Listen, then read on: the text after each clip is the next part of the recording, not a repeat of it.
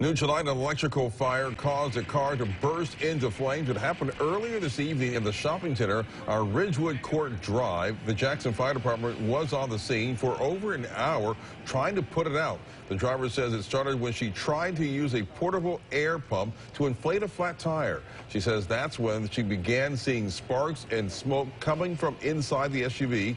The driver and her kids were able to get out safely, but she's devastated by the loss.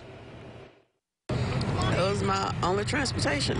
So between me trying to take my kids to school, help my daughter get back and forth, and get back and forth to 2 jobs, I'm done. The family is now trying to find a way to raise money to buy another car. No one was injured in the fire.